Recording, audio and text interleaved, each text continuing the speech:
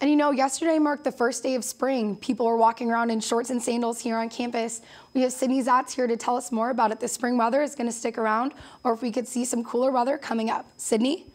Well, Becca, I myself am hoping I won't have to break out my winter coat again. As we've seen in the past few weeks, Iowa weather is unpredictable. But yesterday, people are studying outside, walking around in shorts, so warmer weather is definitely coming our way. A few weeks ago, we saw temps in the 80s, and then we saw snow, but it looks like we can see some spring showers as winter comes to a close. Tuesday morning, we can see cloudy skies with temps at about 38 degrees.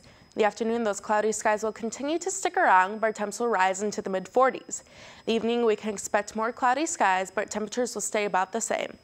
Wednesday morning, things will be a bit chillier as we will see a high of 27 with some partly cloudy skies. And looking into the rest of the week, get those rain boots out on Thursday night as we could expect a 50% chance of thunderstorms. That rain will carry on into Friday as we could see a 90% chance of rain. But we won't see dry skies until Sunday as we can also expect an 80% chance of rain on Saturday. But looking into next Monday, we won't see sunny skies, but we can see some cloudy skies, so things will definitely dry up there. That's all I have for you. Stay dry, Iowa City. Becca, back to you.